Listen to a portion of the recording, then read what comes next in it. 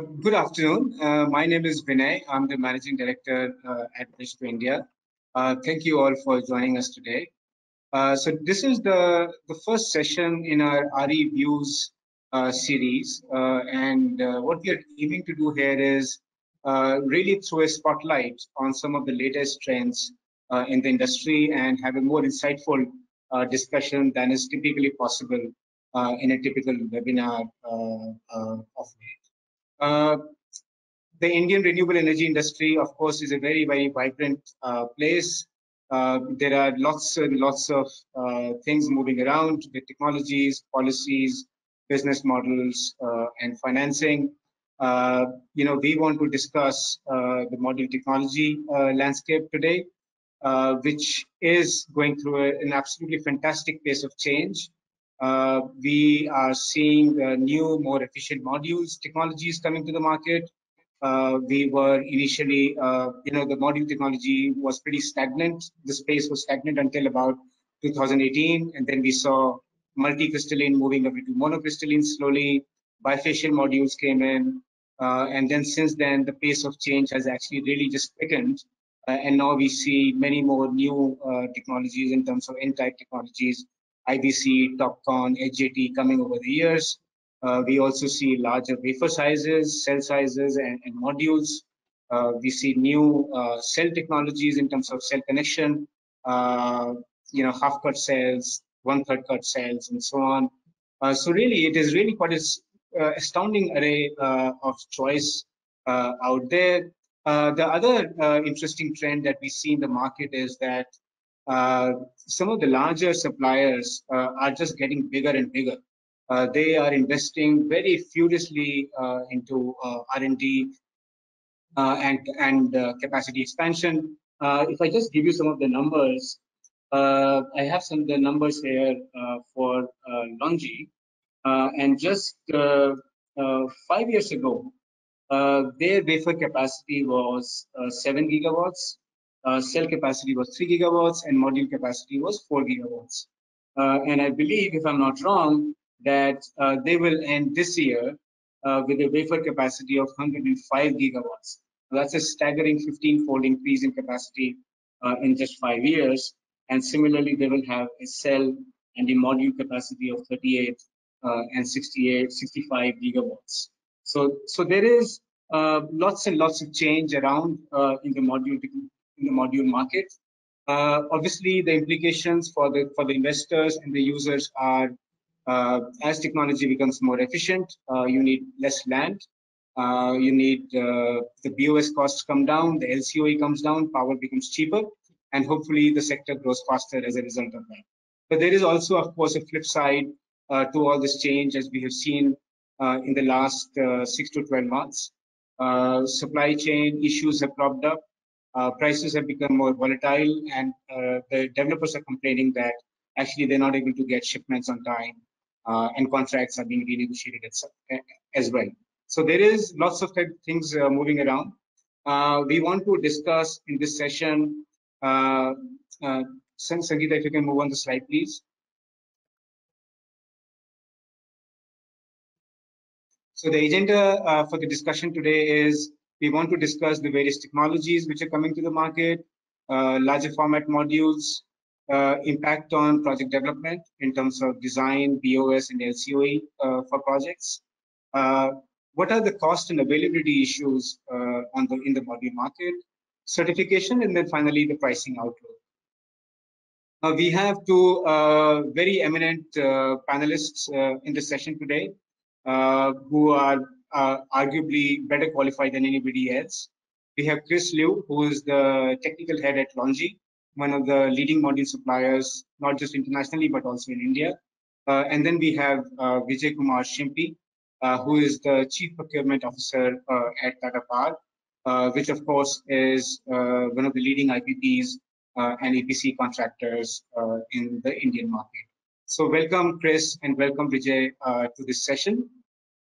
We have about an hour of discussion ahead of us. We will take some Q&A towards the end. So please, if you have any questions, do enter those questions on your dashboard, and we will pick up those towards the end. So with that, I will open the discussion, and I will start with you, Chris. Uh, and really, my first question is the pace of change in module technology just seems to be getting faster and faster. We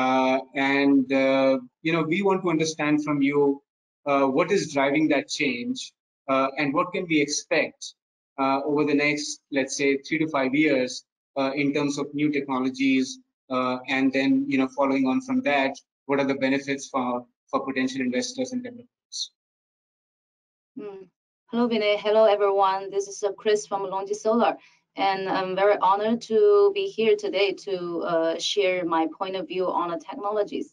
And I wish everyone is doing great and stay safe in India.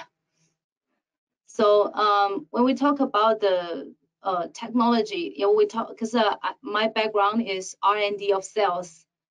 For the first 10 years of my career life in PV industry. So we talk about technologies all the time, but now actually what is driving the technology changing? Actually, it is the cost. Not only cost of the technology, but the cost, LCOE cost is changing the whole industry. Like we can see like 10 or 20 years ago, the LCOE of solar is like 10 times of traditional power, but now we can compete it in a very good way. So we can see what happened in the last five years in solar. We saw diamond wire saw cutting technology to reduce the wafer cost, the mono wafer cost. Then we see the PERC technology and the bifacial PERC technology. I think this is the mainstream of the product in solar now. And then what happened is the cell size and the module size changing happened. Before we have 156, then we have 166, then we have 182. Then we make bigger modules to get a higher power for each module, also to reduce the BOS cost, to reduce the labor cost, to reduce the support system cost. So everything happened based on the cost down. But we also see that the cell technology development, you feel like it stopped since PERC. So we just to make bigger modules to get higher power, but the risk will be there when the modules is becoming bigger. You will have a mechanical loading risk, which will happen in your field. Maybe not right now, but maybe in next 2 years or 3 years, you have a storm which you cannot predict now. So what is the next step of the PV industry, of the module technology? So we think it will be N-type. So talking about N-type, I'm also very excited that I have 5 years research and development experience on N-type. So I'm also very happy to see that from last year, we saw a lot of new investment in China is on N-type. I think mainly focus on TOPCon and HJT. Some from new players, some are from the new players, and some are from the which is already a very big players. So I think there will be over 10 gigawatts N-type investment we can see from the market. And from LONGi, actually 4 years ago when I joined LONGi, we already have N-type technology. At that time, we sold N-type wafer to Europe, to South Korea, to those overseas, to China, it's overseas module makers. And that time, we also have N-type cells at our lab. But by that time, to commercialize the product is much crucial to the company comparing to improve the efficiency. Because by that time, we have poly modules on the market. And I think mono is not mature enough by that time. So N-type have a very good advantage of its high power, which can gain, I think, 30 or 40 watts on each module. Yeah, comparing to poly, because by that time there's PERC is not ready, and we can see that the N-type modules are very popular for the European company as well as the US company on their residential rooftop. The technology, to be honest, by that time is already mature enough to commercialize, but the price, it should be double or even higher comparing to the poly modules. So I think the how to say, the task for LONGi is not to only to develop an N-type technology, but an N-type technology has lower cost. Yeah, N-type is not new. It was there 30 years ago. But how to reduce its cost is I think a major problem to not only to LONGi but to the whole industry. So in the last 3 years, our development team keep working on this project and reduce the cost, not only by ourselves as well as our equipment suppliers and also the material suppliers. Now we have our N-type module to the market. The mass production should be from the beginning of next year.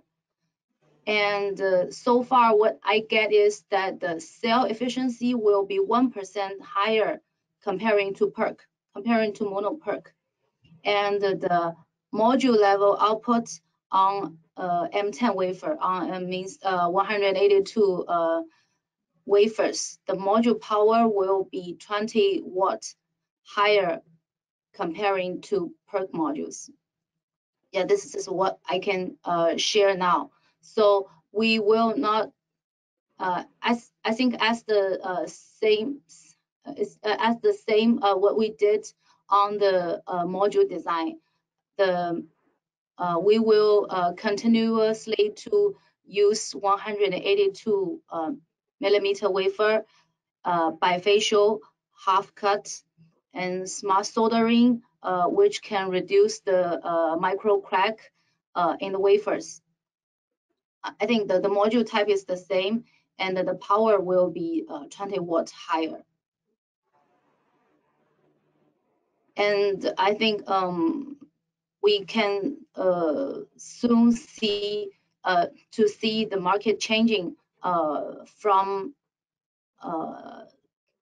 P-type PERC to N-type TOPCon in the near future.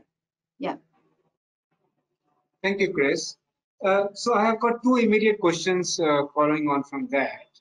One, of course, we saw the shift from multi to mono, almost like 100% shift in a span of about 2 to 3 years in India, and of course in other markets before that.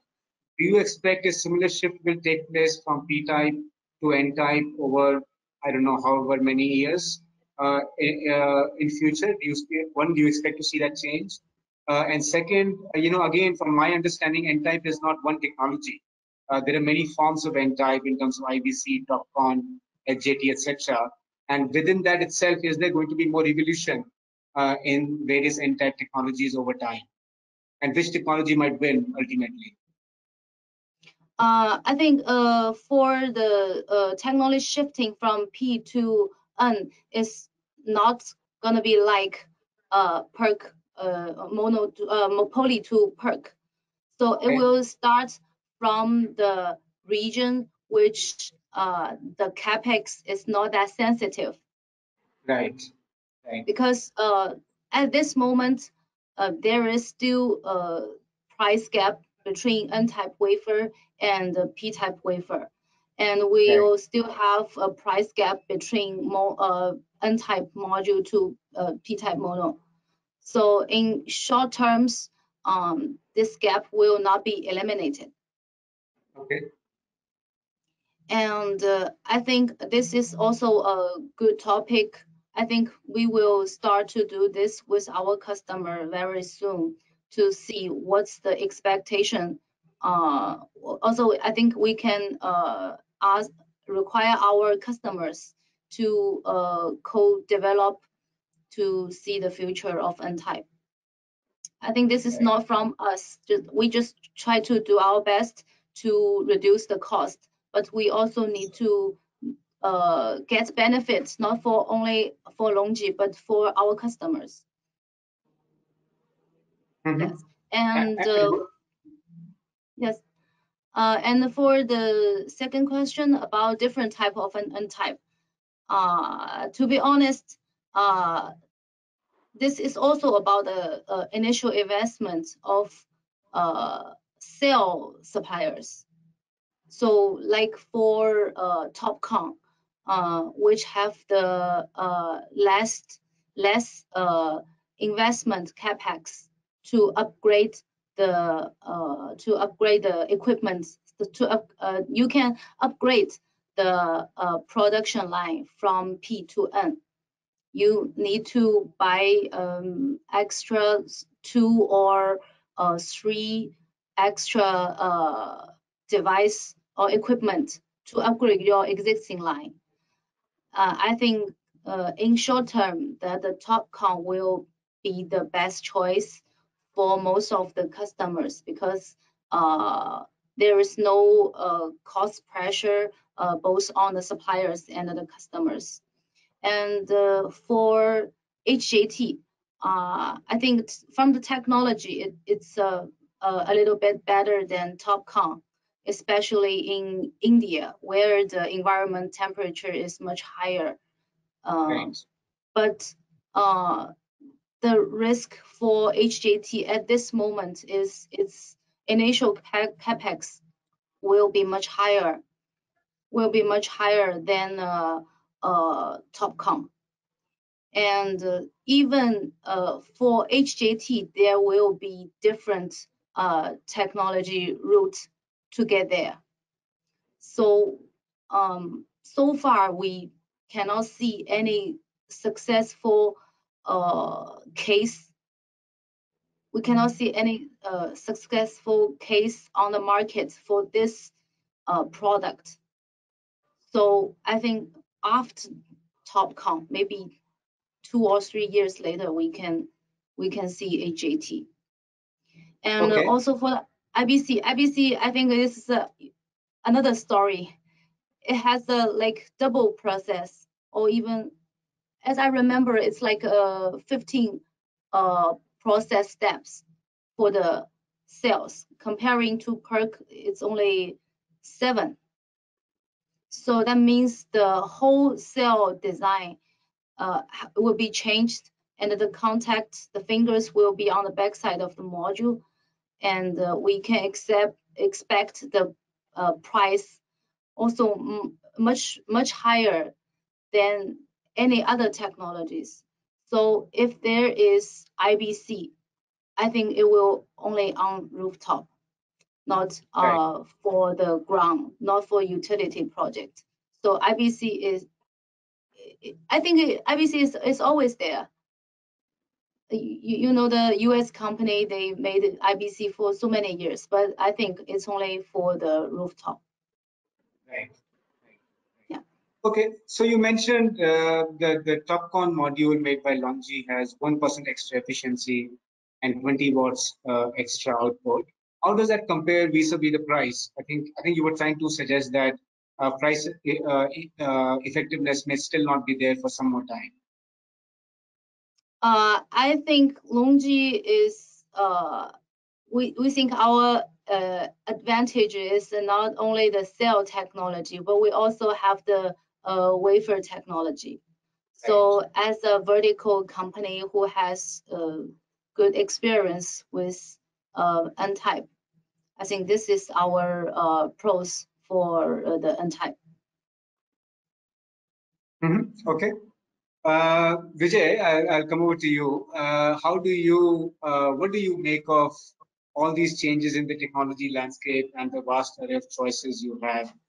Is it really as large as it seems, or let's say from an LCOE point of view, which is probably your ultimate driver? Ultimately there are only one or two choices as you see viable today.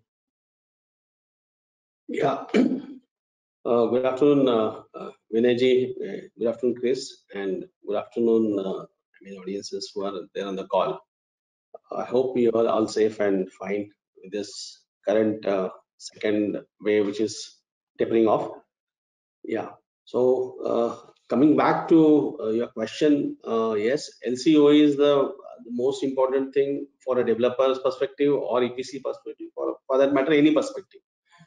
Having said that, whether current Indian market or Indian prices which are there, which is going on, prevailing PPA prices are receptive to this technology and the prices which is being driven now in the market, that is a question. Having said that, currently I think market has more or less saturated or shifted to monoPERC. Having said that, when we shifted to monoPERC or trying to shift to monoPERC, the prices also shifted towards north side, northwards from Chinese market. So both things happened simultaneously, and somehow that is not helping either parties. Of course, it might be helping the module suppliers to increase their top line or bottom line, but as a developer, it doesn't help really in the current situation of price points.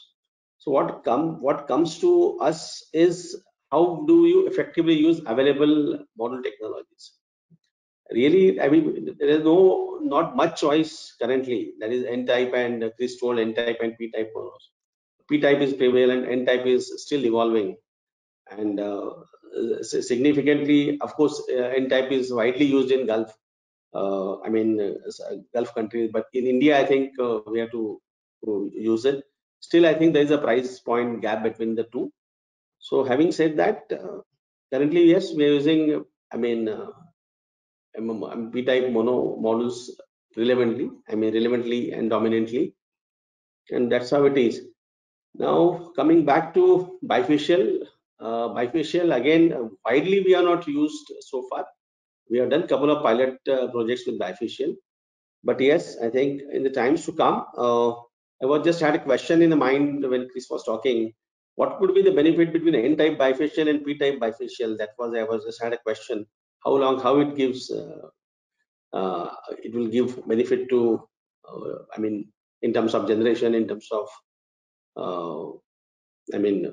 LCOE. You have idea, Chris? Yes, for N-type, I think the advantage for bifacial is that the bifaciality of N-type will be 10% higher than P-type.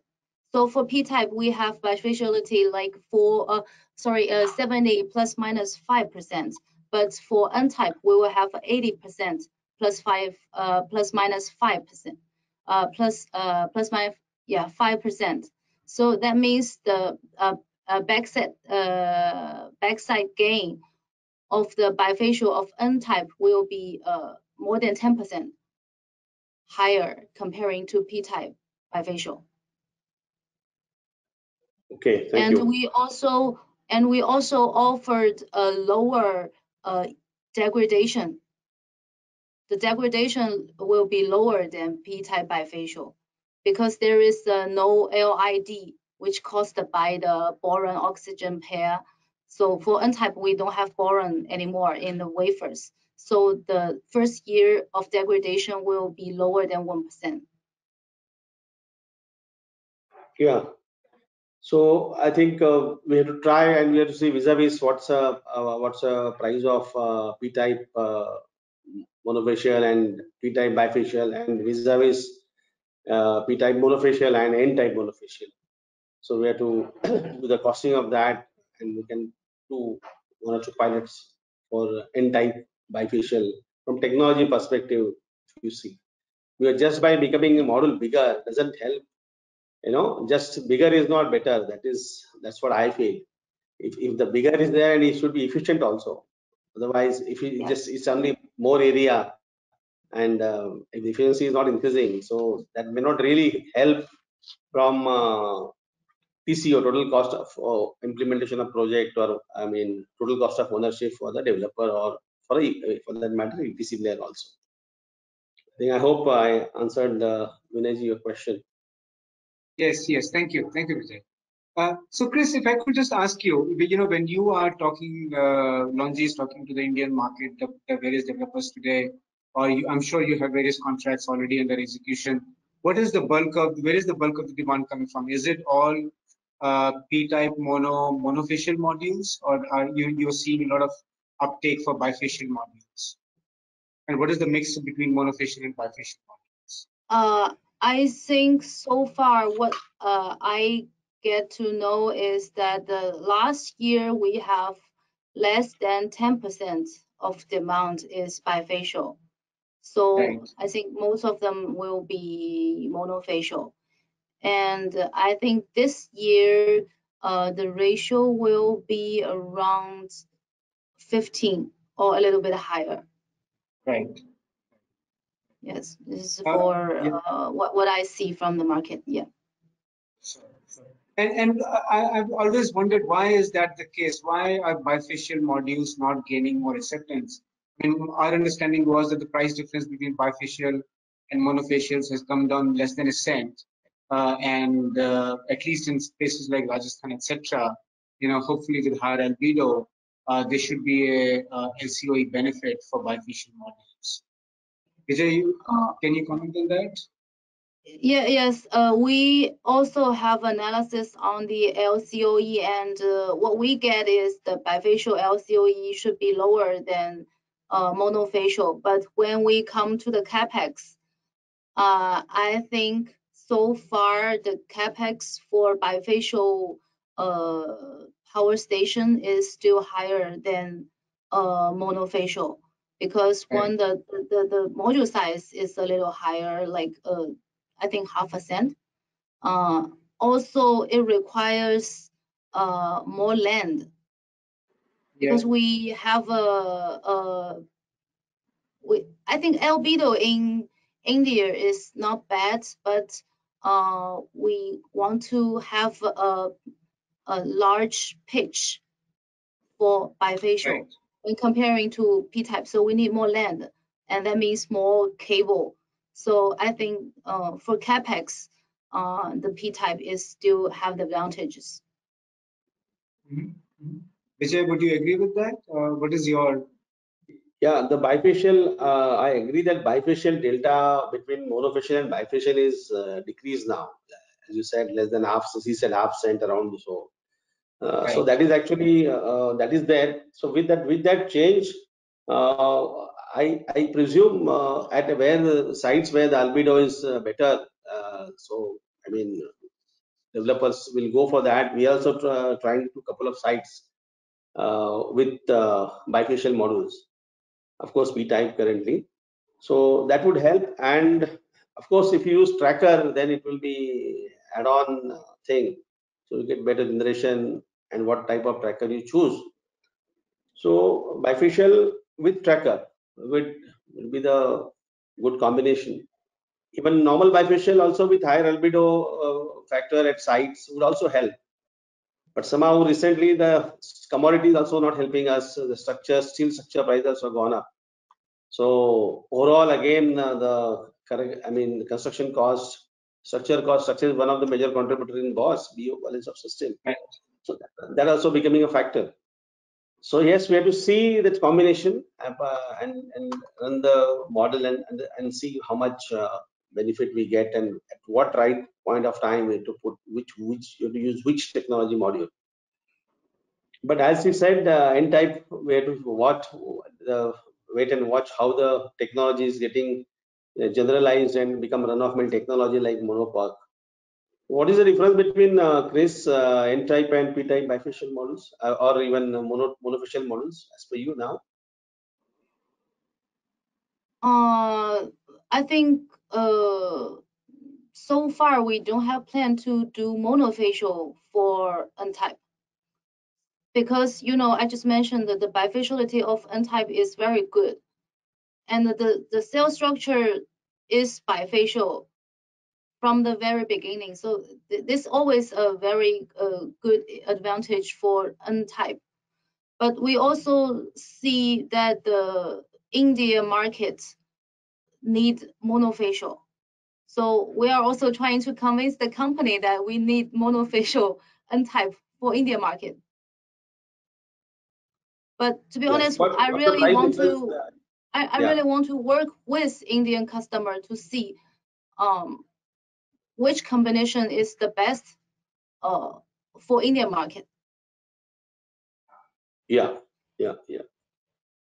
And I have a question for Vijay, because you just mentioned you have several pilot projects for bifacial. Do you have any concerns about the bifacial according to your experience? Not as such. No concerns as such. But of course, we have not done very big pilot project. I mean, we have done pilots only. So that is one. Data is limited, but what I understand from the market and industry, entire Middle East works on bifacial. So I don't think that should be a concern for anyone for that matter.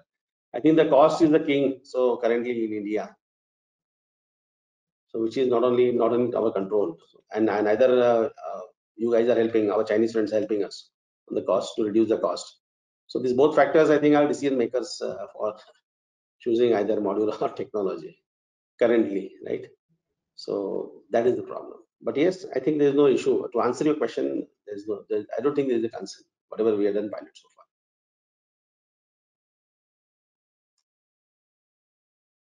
far. Okay. Yeah. Thanks, Vijay. Thanks, Chris. Just switching to the upstream value chain. We saw over the last few months, all of last year, glass was a major problem in China. And then, polysilicon also, there have been a spate of incidents, flooding, fires, accidents, etc., because of which polysilicon prices have shot up, glass prices are very high, but then, of course, they came down. Is that very much related to how the technology is moving? I mean, are these upstream shortages and supply chain constraints a direct result of changes in the downstream technology? And is that likely to continue going forward? You mean the supply of the supply chain? So That's I right, think yes. for poly, I think poly is we don't see many players. Also, we cannot see many players for the poly raw materials. So from this year, we can still see 20 gigawatt shortage of poly. So in the last 3 months, the poly price like tripled than before. And we also have some cell suppliers wanted to sue the poly suppliers because they are changing their price by week basis. So before it's on monthly basis, they will update their price, but this year they update their prices by week. So we can see like every week we can see more than 5% higher than last week. So I think the module price also have to change to a higher level. So I think this pressure is already to the downstream.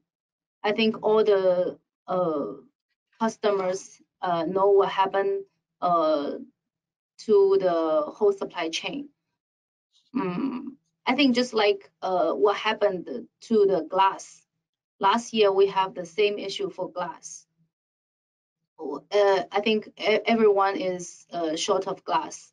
Then we have new players in very soon. Some glass suppliers, I think, which are not in the solar business. They are maybe in the car business, and they are changing to do solar, the solar glasses. So we can see that the glass price, I think, is becoming to a reasonable level.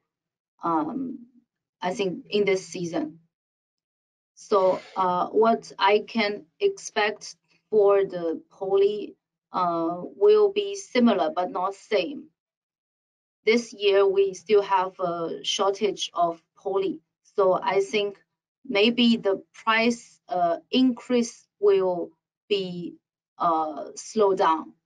But I think the market is still there because of the shortage. The price will not drop very fast. And also for poly, we also see some new players, but they are not switching, not like glass business. They just change from car to solar. It's easy, but for poly, it's not an easy way. Because in the last 20 years, we only have 10 to 15 players in poly. So I think this change is happening, but not that fast, not that easy. So I don't think the price of poly material will shrink that fast. Okay, but do you see any other constraints in the upstream value chain, part of the value chain going forward? Or do you think once, let's say, polysilicon supply stabilizes, do you see a continuing trend of other constraints and shortages going forward? Or do you think it is just temporary and, after, let's say, 6 months or 12 months, things will stabilize? Oh, I'm not sure about this, but I heard that the backsheet price is increasing these days because of the PVDF. The raw material of PVDF now is required by other industry like Li-ion batteries. Right. I mean, when other industry need PVDF, then I think the price is increasing because of other industry. But I'm sorry, I'm not very sure about this. So, all right, thanks, Chris. Vijay, I mean, you obviously very categorically mentioned that prices have been going up, and that is, of course, a major, challenge for you as a contractor in IPP. But what about the supplies itself, on terms of the reliability of timeliness, assured supply, etc.? I mean, do you see any problems on that front as well as a consumer? See, whenever you said about timely delivery of modules or Or timely even the delivery of contractual integrity of the process? see there is when we work with our Chinese friends in particular, we always try to make watertight contracts so that they honor the contractual commitments, they honor the quality of material supplied, quality of BOM, whatever they mentioned in the BIS standard, all the measures of putting inspection in place, all things are there in the contract. And most of the companies honor to the over that point of time, but when it comes to price, then it's become a dicey game. So in India, all our prices are fixed price contracts, with our for that matter PPA or for that matter EPC with government companies, private companies. India is not used to have flexible contracts structure, right?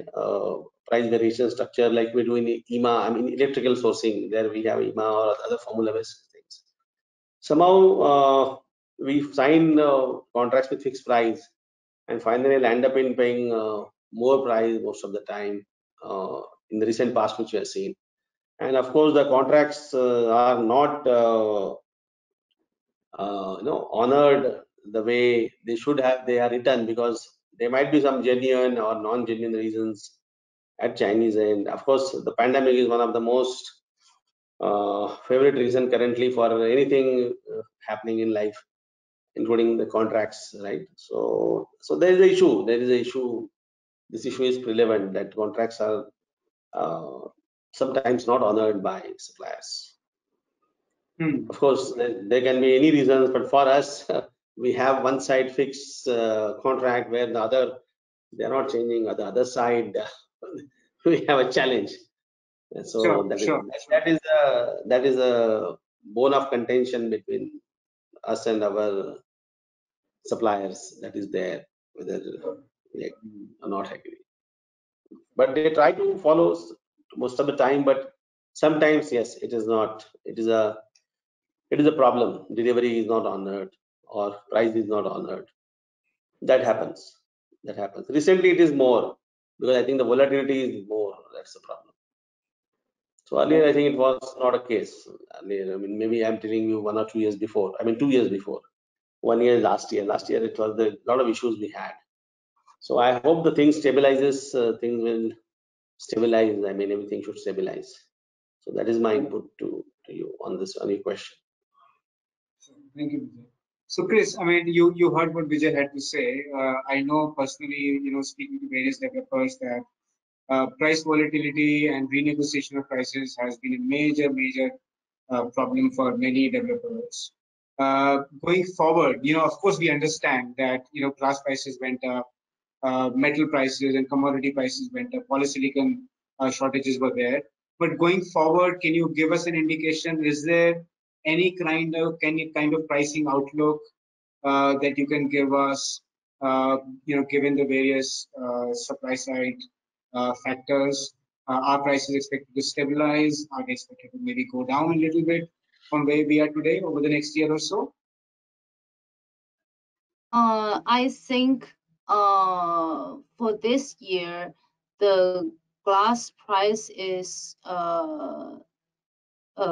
coming down quite a lot, but at the same time, the poly price increased.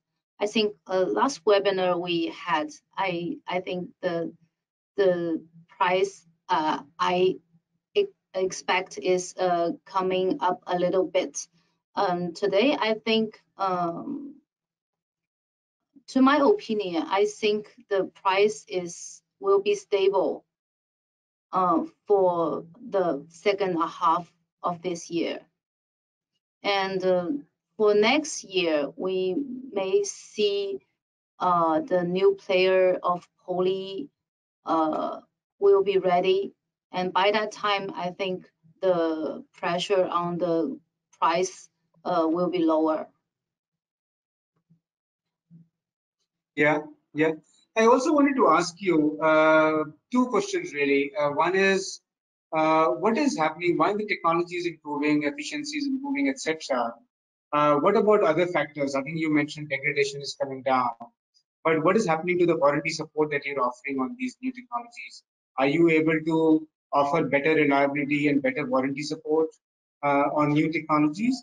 And also, combined with that, what is happening to all the old technologies? I mean, with people who bought, multi-modules 5 years ago, if they have any warranty claims, is there any way that they can go back to their previous suppliers and get, I don't know, how do they deal with those warranty claims, given the fact that nobody is making those modules anymore, given the technology is changing so fast? I think for the new technologies like N-type, because of the output on each module is higher, so the BOM sets cost on what basis will be lower. So when the efficiency is higher, the BOM cost comparing to the lower output, the cost will be lower. I think this is the good part of N-type. Because it can on what basis it use less poly, use less glasses. I think this is the advantage. And for the warranty, because of the advantage of N-type materials, that the degradation will be lower. When we talk about the claims for poly, I think most of the company is not producing poly anymore. I think the big players. So I think what we can do now is to replace the module with PERC with the current technology. And also, this is not only about the poly, because I don't think we have, even for some players still have poly, I don't think they have the same pattern of the module, and you have to apply BIS. I think this is a future topic. I think everyone will facing it, because after 2 years or after 4 years, the old type modules will be phased out. This will happen in every company. Right. And we will not keep this product and pay the cost for BIS to continue the product. So Right. I think replacement with similar size of module or higher power module to replace the old type. I think this will happen. Okay. Vijay, do you want to comment on that? I mean, have you, in your experience, how are you dealing with warranty claims, and is there any challenge you're facing in terms of trying to get new modules to replace some of the older modules? Yeah, I may share. I would like to share our experience. We have 100 odd locations in entire India, spread over India, and then we have with our, takeover of Welspun, we had their plants and their technology, their different plants are in our kitty.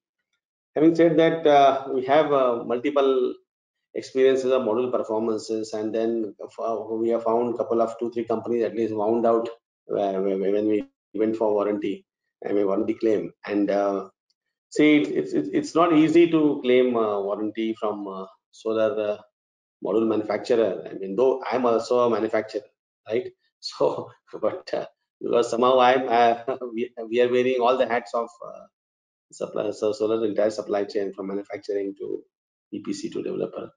But it's not easy. I mean, they have multiple rooms, and there one-sided warranty clauses are there by module manufacturer. So it is difficult to get a warranty claim. That is there. So Okay, it's not but easy. my question, It's not easy. no, sure. So I think you were addressing the kind of legal aspects or the financial aspects. No, I'm not answering the legal aspect. See, if my suppose I have in 2-3 projects, the backsheet failure was there. So Right. so now that failure attributable to what? Then supplier was saying, okay, I don't want to name the suppliers here. Not a blame game discussion here, but it's an experience sharing discussion. So they will have 10 points that you're not done this, you're not done this properly, you're not in election, you're not typing properly. I mean, they will have reasons to say no, and then it's difficult to get it implemented. It's a work by itself then to get warranty implementation. So the important thing is your partner should be reliable, your contract should be good, and your EPC should be good. Okay, see, this is like I mean the B2C market or B2B market in India, for that matter. So people go for cheaper model, and then uh, the model has to last and generate for 25 years. It's not a today's thing. So, and supply should be there to support you after till 25 years.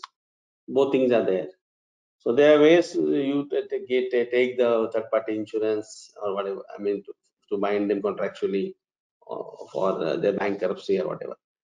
But yes, we have used multiple model suppliers, and it is a task by itself to get warranty implemented from the manufacturers.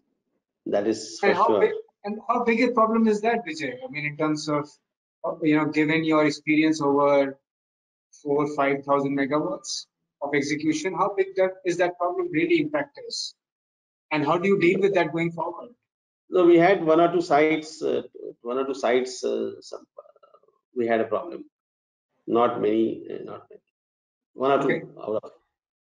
Okay. So some particular lot of our plot. I mean, size. Not much. Touch wood so far, not much. Because while we selecting models, we do all due diligence. We do all checks, technical checks, and then we'll follow the complete process for entire supply chain, including inspection and third party inspection. So generally the problem should not be there. I mean, but of Okay. course, when whatever we took over the project, there we had 2-3 problems at 2-3 sites. So it's not easy. Journey is not easy. To purchase anything is easy in solar industry, like module, inverters. And then when it comes to performance disputes, then it is difficult. I mean, we have to be very particular about our contracts and contractual obligations between purchaser and seller. That's my experience on that. Okay. I don't know, Chris, if you want to comment on that, but I also wanted to ask you. We have increasingly stringent certification requirements in India. First, of course, there was the BIS. Now it is the LMM as well, and we still get more than 80% of our requirements from imports, but none of the international suppliers are approved as yet. How is that, and how big a problem is that, particularly given that you are constantly investing in new technologies and the technology landscape is changing, and you hope to bring new products to the market? How do you deal with a problem like BIS, ALMM, etc.?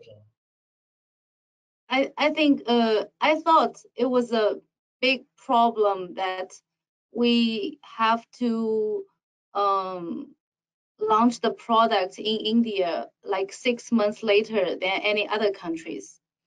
Right. It's complicated that we made samples to India to test the modules with different combination of bombs. It really takes time and, to be honest, also money. Time and money. But now I think it's not bad, because when the new technology coming out, for mass production, so normally we need 3 months to stable to ramp up. So I think when our Indian customer get this new technology or new product, it's quite stable now. So I don't think it's a bad thing to India market now. Right. Yeah, unlike 1 year ago, I really hate it because it really takes time. Yeah. And one time you send one bomb set modules to the lab and do the test, then you have only one bomb set, but you have so many Indian customers. And also the demand is huge. Then our pressure is on our supply chain that we only have one supplier on each bomb, but we have gigawatt demand. This is complicated. When your demand is huge, we can count only on one supplier. I mean the material supplier. Then they will raise the price. But now it's better than that. We can send multiple modules with maybe one BOM set, but cover 2 glass or 3 glass, 3 backsheet or more. So I think from this year, it's quite good now. And also I think BIS set up a threshold for the module suppliers. You have to qualify your supplier, your material suppliers. You have full confidence for your product. I think unlike several years ago, some players use very cheap material to Indian projects just because of the low price. I think that's not good for the Indian market and not good for the supply themselves. So BIS, yeah, it always take us like six months, and recently it's even longer because of the pandemic. Yeah. So normally we have 1 month for the registration, but now we need to wait 2 or 3 or even longer. Okay. But I think after this, it will be better. Okay. I think after the pandemic, it's good. Sorry. Okay. And do you have a timeline for ALMM certification? For AAM, I think LONGi submit all the documents first. I think it's almost 1 year ago.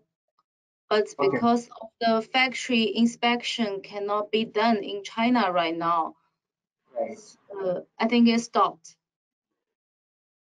Yeah, but as a supplier, we are fully ready for this. Sure. Okay, thank you. So Vijay, I mean, given some of these challenges, particularly ALMM coming up as well, and of course there is this uncertainty about duties after July. Are you beginning to prefer India-made modules in comparison to imported modules? Is that how is that featuring into your decision-making process? See, as you know, as we all know that, of course, China is having 80% capacity of solar modules manufacturing. India is, I think, around maybe 4th or 5th in terms of manufacturing of modules, right? So we have around 15 gigawatts, at least nameplate capacity in India for manufacturing modules. So having said that, the competitiveness of Indian suppliers is against the pricing against China. I mean, Chinese suppliers. In case of utility markets, it's not. I mean, happening whether we like it or not. I mean, but that's it is. China is more cost competitive in today. So yes, currently for utility market, utility projects, our preference. I mean, natural reference or natural partner comes is of course Chinese modules. But yes, for domestic segments of rooftop and other area, like we have commissioned 450-watt module first time in recently 3 months back. The indigenized module factory sale monopole. So we were first in India at that point of time. So with that coming in, I mean, will be definitely it will be good if we use Indian models. That's there, but we have to become competitive. We have to have the scale as an Indian manufacturer and get competitive, and we should have entire value chain, which is not there today. So just by putting model plant, manufacturing plant won't help us. You know, have to have cell manufacturing as well. Right. So to answer your question precisely, yes, it is for utility. We don't have choice. We have to use the most competitive market. It can be Chinese or whatever source it is there. Sure. Sources are not many, 3, 4 maximum. China, Vietnam, Malaysia, Thailand, all Asian countries, right? So we'll use available source. Of course, there's one more technology, that first solar's technology, thin film. So that is also choices there if it is cost competitive. Yeah, that is there. All right, thank you. So, we're just almost out of time. I'll just take a few questions if Chris and Vijay, both of you are okay with that. The first question I have here is about the NTAG technology requiring more silver paste. And of course, silver prices have been going up as well. And how does that affect the rollout of NTAG technology? I mean, does that delay it because of an increasing cost disadvantage? I think for HJT, especially need a silver paste like double, or I think like double or triple of P-type. But I think recently the multi-busbar technology, because we don't have a busbar anymore, which can reduce the silver cost consumption for HJT. And for TOPCon, it will be the same. TOPCon, I think it's similar to P-type. HJT, it will be reduced, but the silver paste technology for HJT is totally different from P-type and from N-type TOPCon. It's called low temperature silver paste. You don't need to fire at the temperature like 800, but it's dried under like 200 temperature degree. It's different, but I think the cost is reduced due to the introduction of multi-busbar. Right. Okay. The next question is for you, Vijay. There's somebody who's keen to understand what is the LCOE difference between mono and bifacial models today. Let's pick Rajasthan as an example as the project location. Given all the things you mentioned about the increase in the structure costs, etc., what is the advantage of bifacial modules in LCOE? Generally, we get, around 5 to 7% generation gain when you use mono versus bifacial. So that again, manufacturer doesn't guarantee. So that is also another challenge. But all the experiences of different, developers installed, it is generally in the range of 5 to 7. Then again, it depends on albedo also. So these two things are there. So both that, if albedo factor is better, then you may get more also. So the reflective soil is a key to improve the performance of bifacial models. Okay, I'll just take one more question in the interest of time. There is this is the question again about bifacial modules. This is about glass modules versus using a transparent backsheet on the backside of the module. Which one is likely to do well? Which of these two configurations is expected to become more popular? Or is already, if you have any results from the ground, Chris or Vijay, in your experience? To LONGi, I think I talked about this so many times that we think there is still concerns on the reliability of transparent backsheets so far. So we don't have the plan to use it. Okay. Vijay, do you have any view on that? Yeah, I don't have data points. We are also experimenting this, manufacturing the transparent backsheet as well. Right. Okay. Well, thank you so much, both Chris and Vijay. That was extremely insightful and useful, I hope, for all our listeners. I will pass over to my colleague Sangeeta for a formal closure. Sangeeta, over to you. Sure. Thank you, Vinay. Thanks, Chris, and thank you, Vijay. That was very insightful, interesting, and also very candid. So I'm sure all our viewers benefited from your views. I'd like to thank especially our sponsors, LONGi. Thank you for helping us bring quality content to our viewers as well as our subscribers. And finally, thanks a lot to our audience. We had a good audience today, more than 250 participants, and we'd be sharing the recording of this today's session to you on your registered email account, and it will also be hosted on our website. Our next event is a webinar. It's on project operations and asset management. It will be held on the last week of July. So until then, it's goodbye from all of us at Bridge to India. Thank you.